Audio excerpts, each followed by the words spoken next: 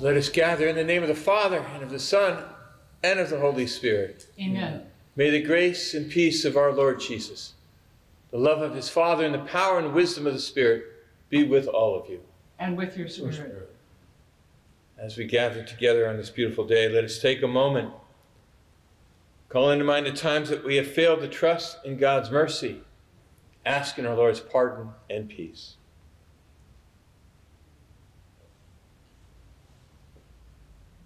You came to heal the contrite. Lord, have mercy. Lord, have mercy. You forgive the sinner. Christ, have mercy. Christ, have mercy. You plead for us at the right hand of your Father. Lord, have mercy. Lord, have mercy. May Almighty God have mercy on us, forgive us our sins, and bring us to everlasting life. Amen. Glory to God in the highest, and on earth peace to people of good will.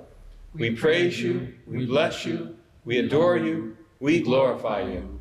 We give you thanks for your great glory.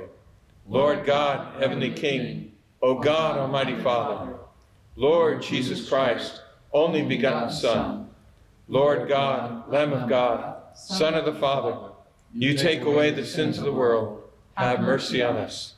You take away the sins of the world, receive our prayer. You are seated at the right hand of the Father, have mercy on us. For you alone are the Holy One, you alone are the Lord, you alone are the Most High, Jesus Christ, with the Holy Spirit, in the glory of God the Father. Amen. And let us pray.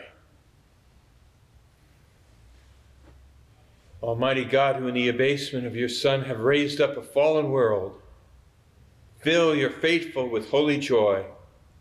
For on those you have rescued from slavery to sin, you bestow eternal gladness.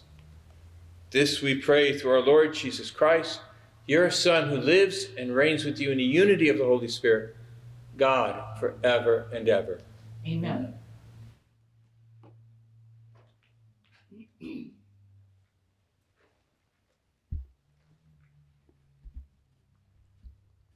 A reading from the book of the prophet Ezekiel. As the Lord spoke to me, the Spirit entered into me and set me on my feet. And I heard the one who was speaking to me say, Son of man, I am sending you to the Israelites, rebels who have rebelled against me.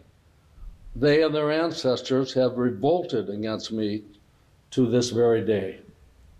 Hard of face and obstinate of heart are they to whom I am sending you. But you shall say to them, Thus says the Lord God, and whether they heed or resist, for they are a rebellious house, they shall know that a prophet has been among them. The word of the Lord. Thanks be to God. Our eyes are fixed on the Lord, pleading for his mercy. Our eyes are fixed on the Lord, pleading for his mercy. To you I lift up my eyes, who are enthroned in heaven, as the eyes of servants are on the hands of their masters. Our eyes are fixed on the Lord, pleading for his mercy. As the eyes of a maid are on the hands of her mistress, so are the eyes on the Lord our God, till he have pity on us. Our eyes are fixed on the Lord, pleading for his mercy.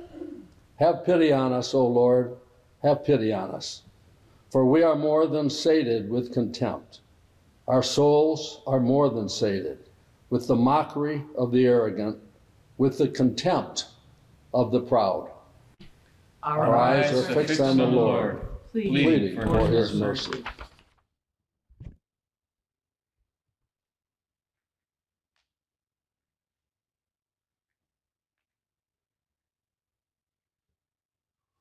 A reading from the second letter of St. Paul to the Corinthians. Brothers and sisters, that I, Paul, might not become too elated because of the abundance of the revelations, a thorn in the flesh was given to me, an angel of Satan, to beat me, to keep me from being too elated. 3 times I begged the Lord about this, that it might leave me. But he said to me, My grace is sufficient for you, for power is made perfect in weakness. I will rather boast most gladly of my weaknesses, in order that the power of Christ may dwell with me. Therefore, I am content with weaknesses, insults, hardships, persecutions, and constraints for the sake of Christ. For when I am weak, then I am strong. The word of the Lord. Thanks be to God.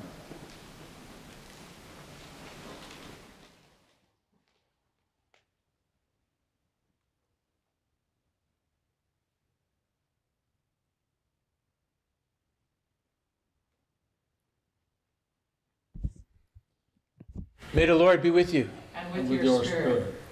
A reading from the Holy Gospel according to Mark. Glory to you, O Lord. Jesus departed from there and came to his native place, accompanied by his disciples. When the Sabbath came, he began to teach in a synagogue, and many who heard him were astonished. They said, "Where did this man get all this? What kind of wisdom has been given to him? What mighty deeds are wrought by his hands? Is he not the carpenter, the son of Mary, the brother of James and Joseph and Judas and Simon? Are not his sisters here with us?" And they took offense at him. And Jesus said to them, "A prophet is not without honor except in his native place and among his own kin and in his own house." So he was not able to perform any mighty deed there, apart from curing a few sick people by laying his hands on them. He was amazed at their lack of faith. The Gospel of the Lord. Praise to You, Lord Jesus Christ.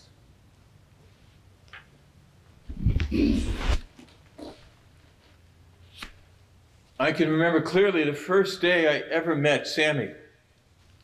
I'd gone up to the houses at the treatment center to get the altar servers, and I noticed the young boy sitting on the hillside. Quiet place for him to think and reflect on that Sunday morning.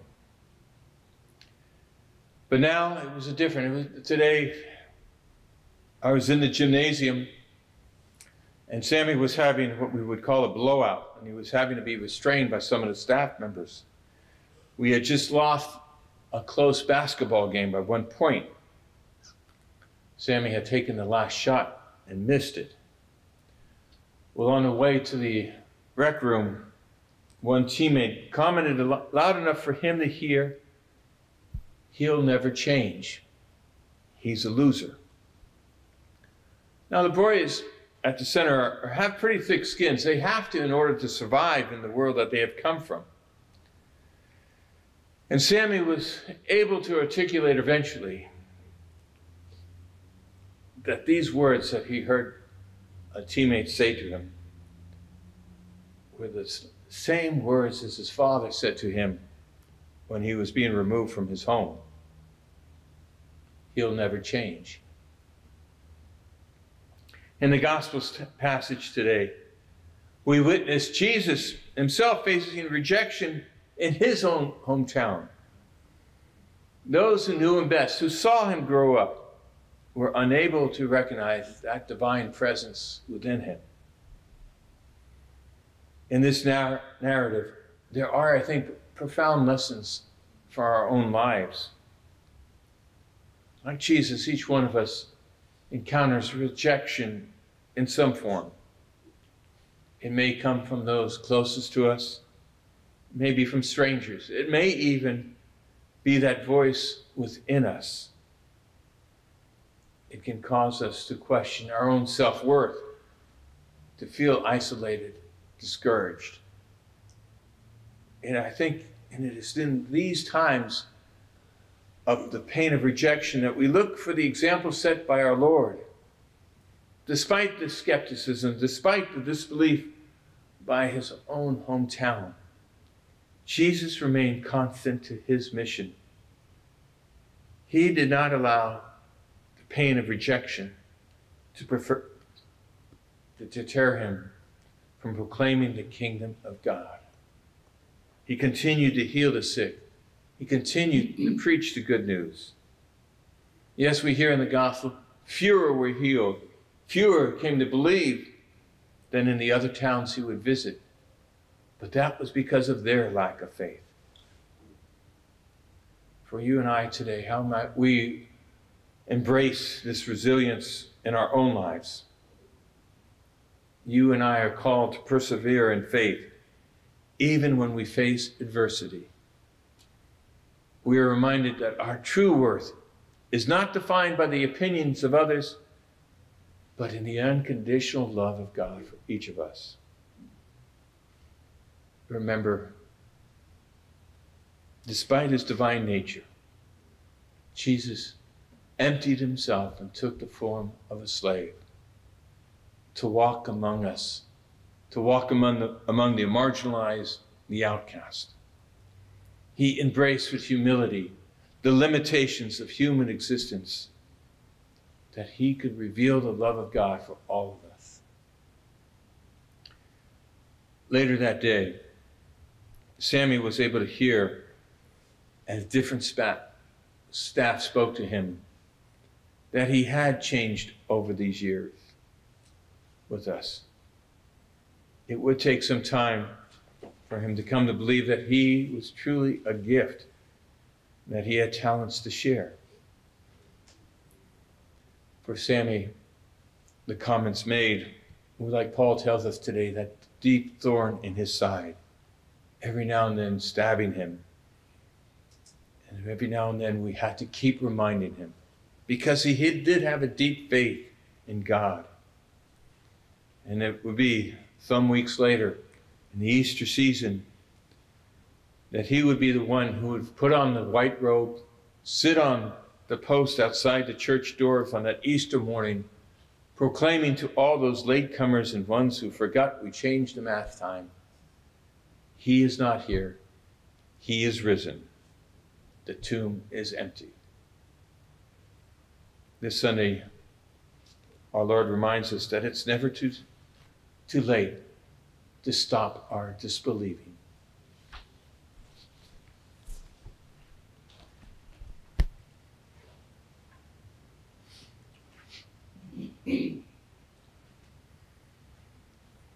And so, gathered in faith today, let us place our needs, our prayers, before our Heavenly Father. For all our bishops, priests, and deacons in their prophetic ministry of teaching the Catholic faith, Lord, in your mercy, hear our prayers. For those who serve society in police and fire forces, Lord, in your mercy, hear our prayers. For the elderly and those with disabilities who find Christ's power in their weaknesses, let us pray to the Lord. Hear our prayer. For deeper devotion to Mary in our community, Lord, in your mercy, hear our prayer. As always, remember those prayer intentions that you've asked us to keep in our prayers at this Mass. Those intentions that are in the quiets of your hearts. Heavenly Father, listen to our prayer today. And then in your great unconditional love for us, listen to them and answer them as your promise to answer all that we ask through Christ our Lord. Amen.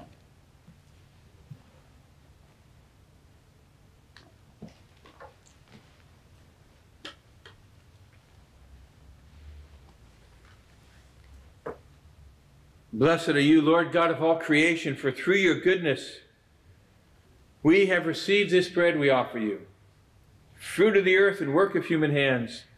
It will become for us the bread of life. Blessed be God forever.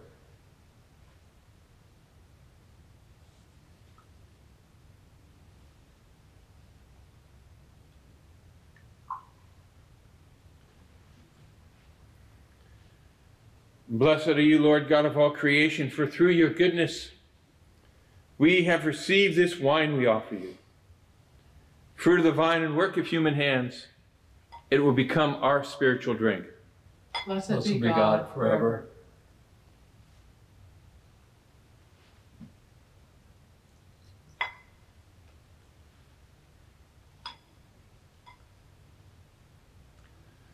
Please pray, sisters and brothers, that my sacrifice and yours may be pleasing and acceptable to God the Almighty Father.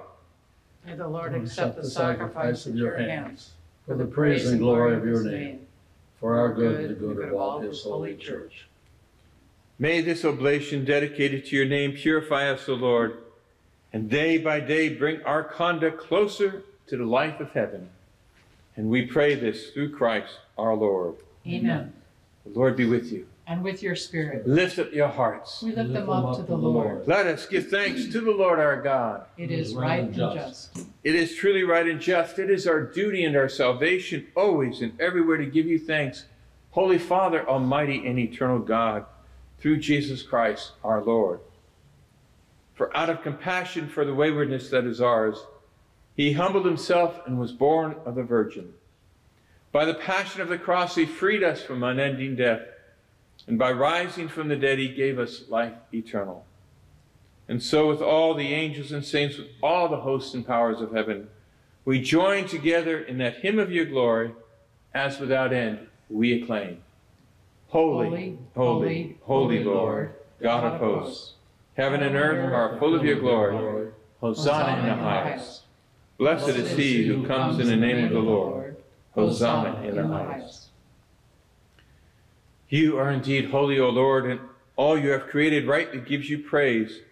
For through your Son, our Lord Jesus Christ, by the power and working of the Holy Spirit, you give life to all things and make them holy. And you never cease to gather a people to yourself, so that from the rising of the sun to its setting, a pure sacrifice may be offered to your name. Therefore, O Lord, we humbly implore you by the same Spirit, graciously make holy these gifts that we have brought to you for consecration, that they may become the body and blood of your Son, our Lord Jesus Christ, at whose command we celebrate these mysteries. For on the night he was betrayed, he himself took bread, and giving you thanks, said a blessing, broke the bread, gave it to his disciples, saying, "Take this, all of you, and eat of it. But this is my body, which will be given up for you."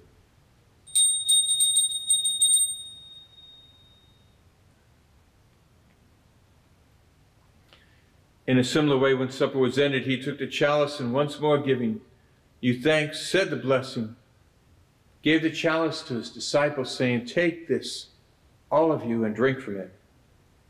For this is the chalice of my blood, the blood of the new and eternal covenant, which will be poured out for you and for many for the forgiveness of sins. Do this in memory of me."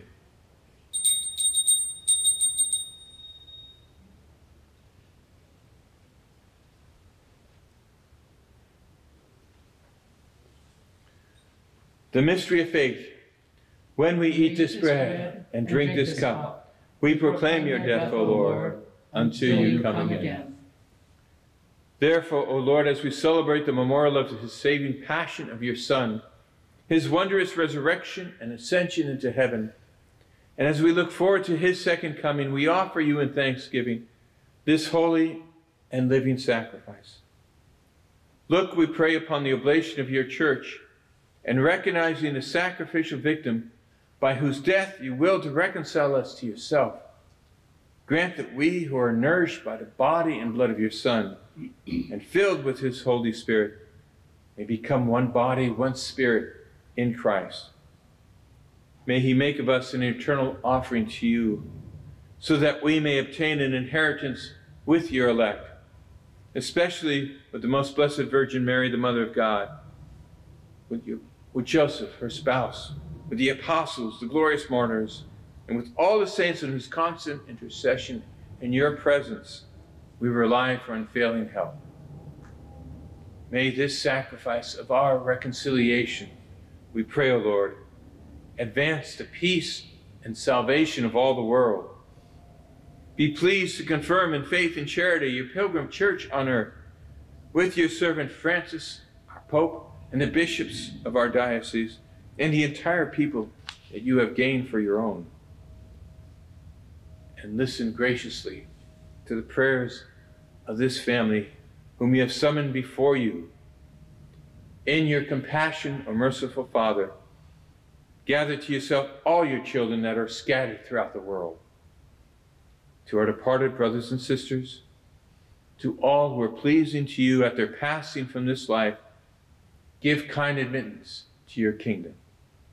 For there we hope to enjoy forever the fullness of your glory, through Christ our Lord, through whom you bestow on the world all that is good. For through him, with him, in him, O God, Almighty Father, in the unity of the Holy Spirit, all glory and honor is yours forever and ever. Amen. Amen.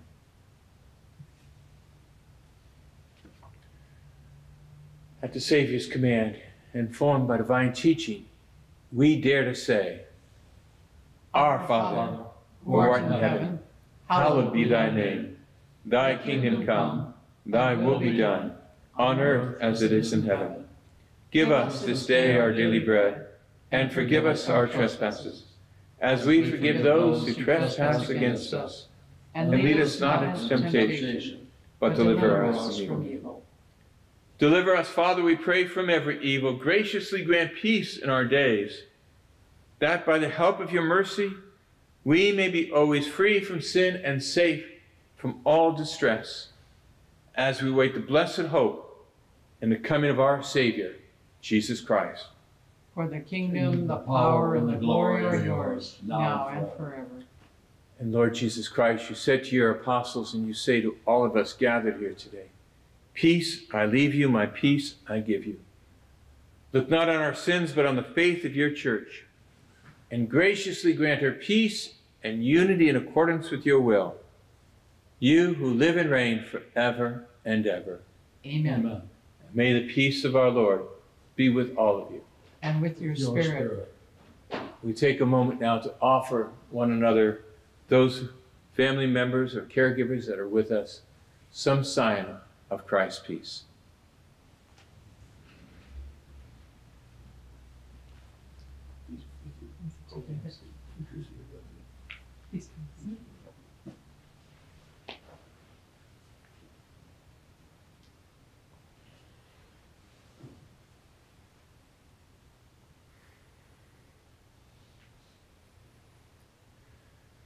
Lamb of God, you take away the sins of the world, have mercy on us. Lamb of God, you take away the sins of the world, have mercy on us. Lamb of God, you take away the sins of the world, grant us peace.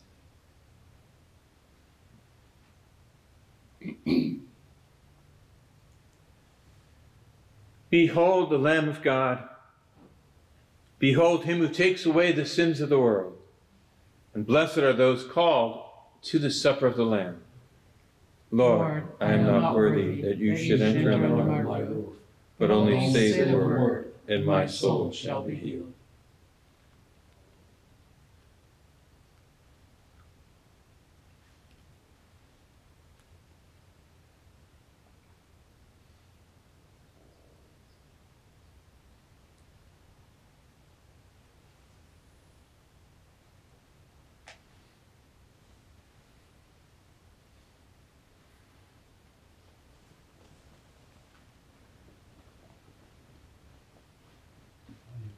Amen.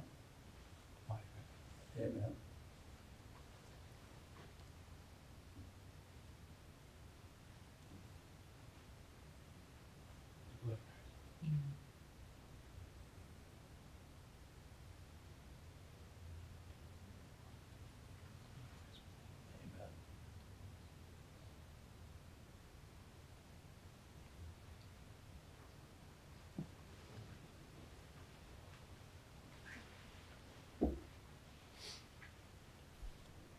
An act of spiritual communion. My Jesus, I believe that you are present in the most holy sacrament. I love you above all things, and I desire to receive you into my soul. Since I cannot at this moment receive you sacramentally, come at least spiritually into my heart. I embrace you as if you are already there, and I unite myself wholly to you. Never permit me to be separated from you. Amen. Amen. And let us pray.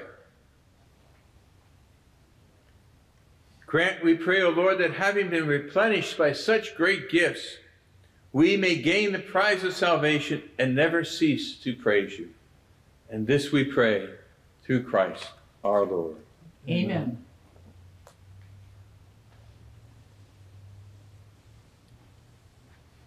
For our final prayer and blessing, I do want to thank Sheila and Mike.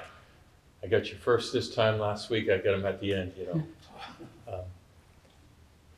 Once again, I always have to announce this because if I say anything, they type it on the bottom of the screen.